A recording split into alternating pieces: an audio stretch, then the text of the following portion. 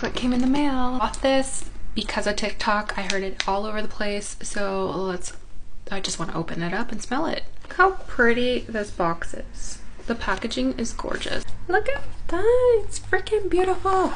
So this is my first impression, but based on what I can smell, it smells very fresh, and I think I am smelling pear. Maybe there's some florals in here, like a white floral. It's so toned down and it's blended beautifully. The thing about this screams vacation.